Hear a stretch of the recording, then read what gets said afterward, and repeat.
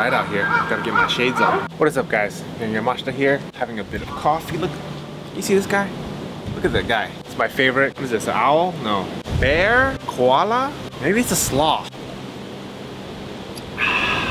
Anyway, I was just up here taking a few pictures and videos. I know there are a lot of people out there, you know, they just got a new DSLR camera. Maybe they know how to take some pictures. When they want to take a video, they just don't know like the settings. I've talked to different photographers who are great photographers. They know all the settings about photography, and you ask them if they want to take a short little video, they have no idea. So here's a quick tip video real quick about how you can take really good video with just a few basic settings. Make sure your camera is set to video mode.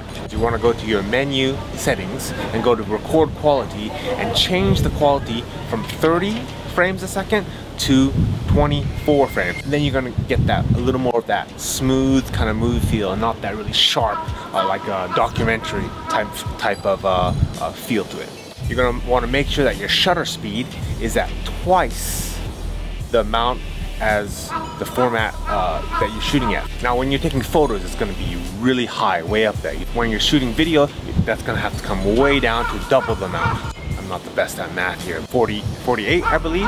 My camera doesn't go to 48, so you're going to have to round it off to the nearest number, which is going to be 50. That's basically it. Those few settings and you're ready to shoot some great video. Hope you enjoyed this.